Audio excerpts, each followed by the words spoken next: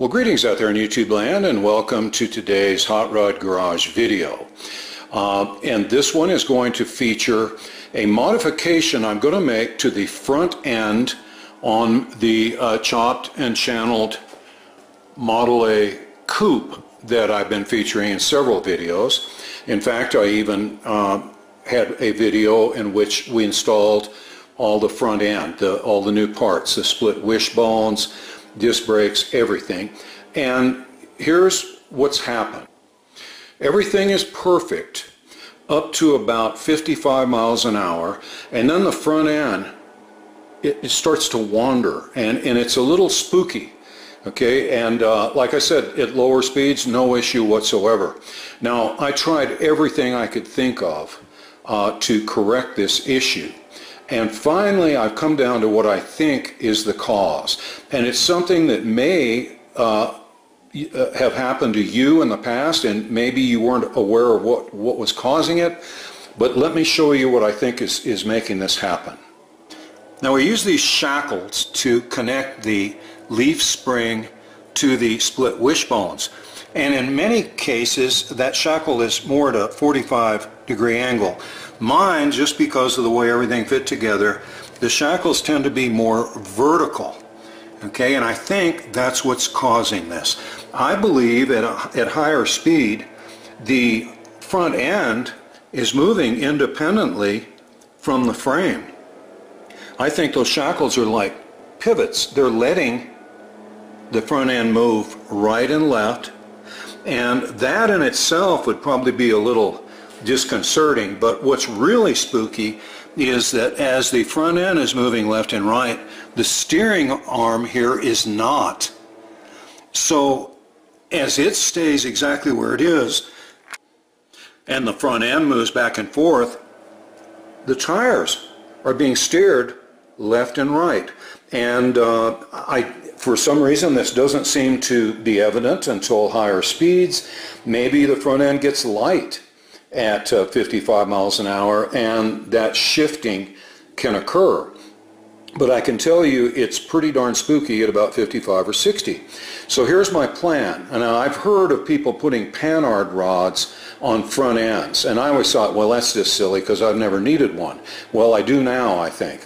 And here is my plan. Let me show you how I'm going to design this and fabricate and then connect. And I should add that this is really just a major issue with cross steering.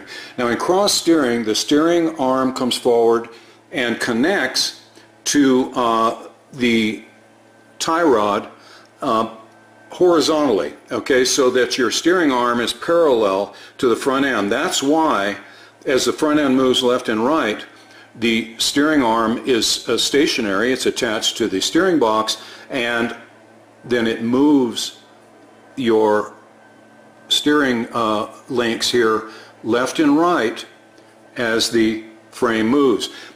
Now, the 34 Ford that I've also featured has a different type of steering. It has the type where the steering arm comes forward, straight forward, and connects to a link right here that comes off of the spindle. So if the front end is moving left and right, that's really not such an issue as when you have cross steering. Okay, so here is my plan. I noticed that I had a little extra thread here when I connected my split wishbones to the front end. Now here I'm going to make a little, probably a 3/16 bracket that's going to bolt right under here and go behind with a little vertical tab. Okay, I'll show you the part once I've built it.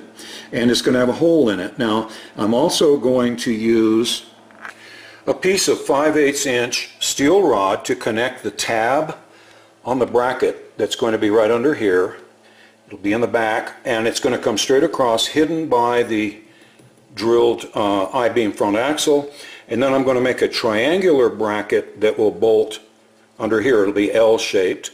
Okay, there'll be a flange, and then it'll drop down, and the 5/8 inch rod will come over here and pivot on the end of that triangular flange, so that the rod then can go up and down with the front end, which really doesn't move all that much.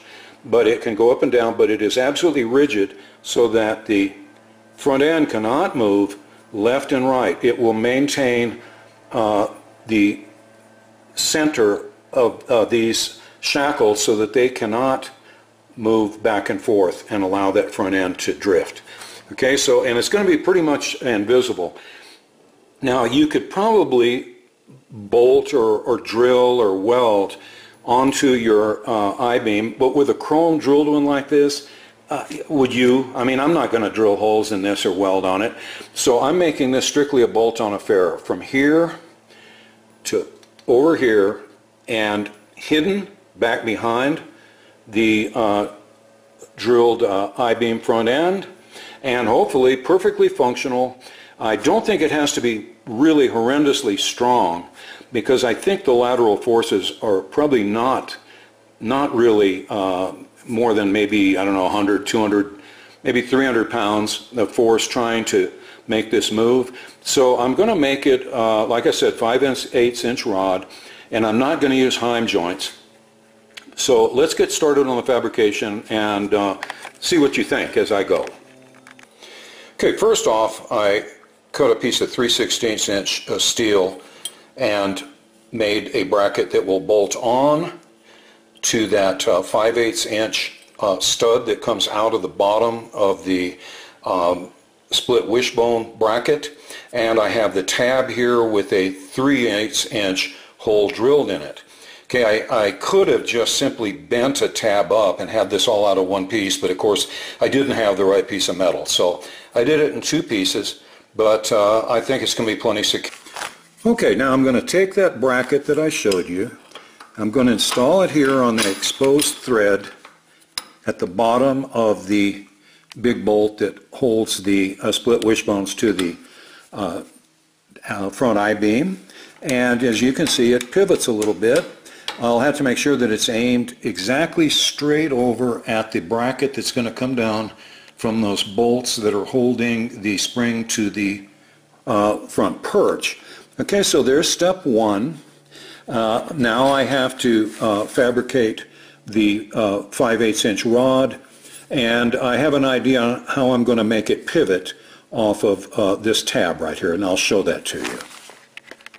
Now, using my cutoff wheel, I cut a slot a little over an inch deep into the 5/8 inch steel rod, and I machined up a strap that fits in there tightly, and I drill the end with a 3/8 inch hole that will match the hole right here in the little tab on my bracket.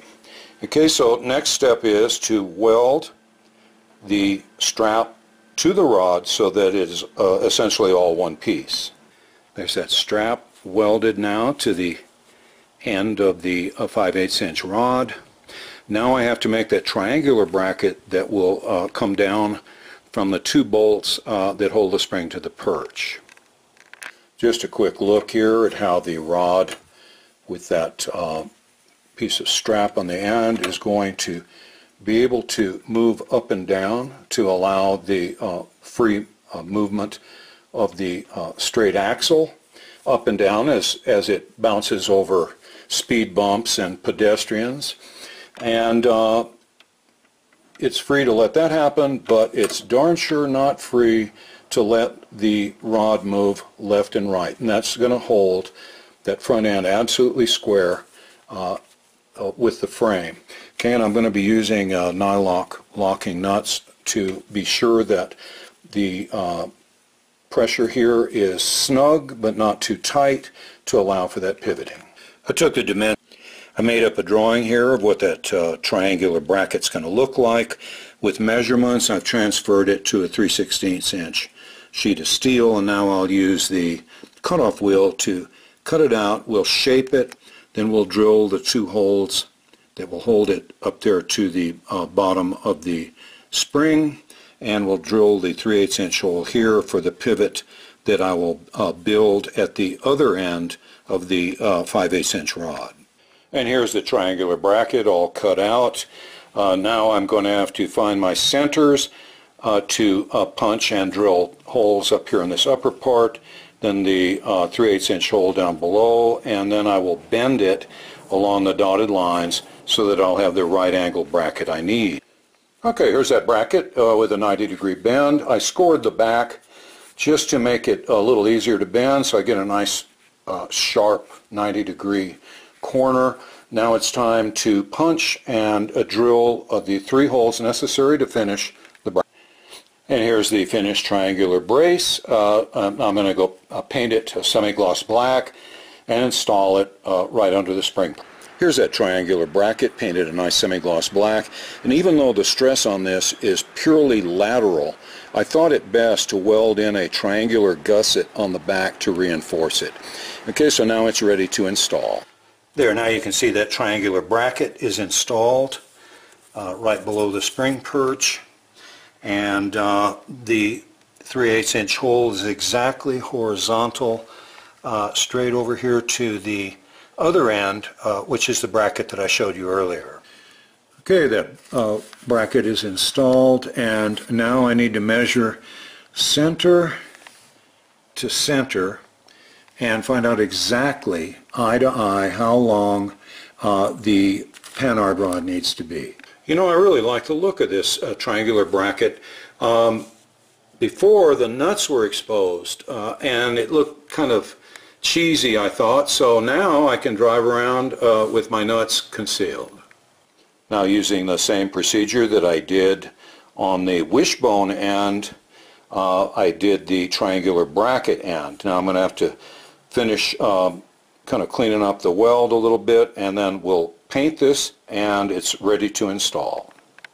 And there is our Panhard rod all painted and ready to install. Well, the Panhard bar is completely installed, and it's completely invisible from the front, or even mostly from above. You can see it when you're looking straight down. The only telltale clue I can see is the edge of that bracket over here on the wishbone bolt. Okay, and you can see where it comes over and it pivots off of the triangular bracket. Really can't see it from underneath. Now, there's a couple technical considerations that we should discuss. I can anticipate some questions from the engineers in the audience. But one last thing I wanted to draw your attention to. When I first did this front end and I had to make my own steering arms, I had them come straight back, and people complained there was no Ackerman angle to them. So now I have fabricated them, and if you run from the pivot right here across that bolt, it goes straight back to the differential between the rear wheels. So now I have the proper Ackerman angle. Another complaint was you can't do 2 heim joints, one on top of the other. Well, this one, you can't see it, it's underneath, is welded solid. I'm using it for a pivot. I pivoted it and put the bolt through so that it had exactly the right angle. Okay, but it is welded solid, and also it cannot turn because it is pinned here with this little Allen bolt. So this is all as if it were one piece. Before we go on our test drive, let's have a little tech talk here about Panhard rods in general. Now, the one that I'm using is 16 inches long, which is fairly short. And there are consequences from using a short Panhard rod, as we will see. Here's the triangular bracket right under the spring perch from which it pivots. This line represents the rod. Now, as you can imagine, as the rod rises and falls with the front end, it's going to ascribe an arc. It will not rise and fall in a straight line. Now Panhard rods are used both on front ends and rear ends, and in both cases you would prefer that the front end and rear differential rose and fell perfectly perpendicular to the road in a straight path. But when you use a Panhard rod to achieve that, you have no choice but to have both of them move in an arc like this. Now, the longer the Panhard rod, the less of an arc you have, the shallower that arc would be. If I used a rod that was 32 inches long, the arc would be half as deep as this one. It would look much more like a straight line. So the longer the better when it comes to Panhard rods. But I was unable to do that with the way the front end is set up, so I stuck with the 16-inch one. Now, let's see the consequences of that. The front end travel is limited to about 1.5 inches up and down. And at 1.5 inches up, the deviation from the ideal straight line is only about 3/32 of an inch. So when I hit a bump which can compress the front end to its full travel of 1.5 inches, the front end then will move laterally due to the Panhard rod a little over 1/16 of an inch, which I think will be undetectable. We'll see. I'm going to drive over some speed bumps and we'll see if the steering wheel suddenly jerks to the side, then we'll know that we do have some bump steer. That's what you call this. When you hit a bump and it changes your steering, it's called bump steer. So we'll have to check that out, okay? That's one of the shortcomings of using a short Panhard rod. So now let's go jump in the car, fire it up, and go find some speed bumps. Also, let's check to see if the front end wanders. I'm going to find some areas that have like seams in the pavement that are not exactly going the direction I want to go, and see if the front end tries to follow them. And thirdly, let's go drive it, say 65 up to 70 miles an hour, and see if that sort of darting and insecurity in steering still exists, or if this has solved it. Well, there's our first big test. We've got a speed bump here. I'm going to go over it. We'll see if the steering wheel moves. Absolutely solid. No bump steer. Seems evident. Now we'll have to get our high speed on and see if we can have good stability at around 60 miles an hour. Okay, here's test number 2. As you can see, there's a seam right here on the left of my lane. And anytime I would drive along this, the tire would try to follow the seam and jerk around. And right now there's absolutely none of that. As you can see, the steering wheel is very stationary. So there's no tendency now for the front end to kind of hunt. Okay, so test number 2 seems okay. Now we're coming up to a cross street here that has a 60-mile-an-hour speed limit. I'm going to turn right, and we'll get up to that speed and see if the front end is real stable. Okay, so we're chained over 60 right now, about 62. It's rock solid in the steering wheel. No wandering, no steering.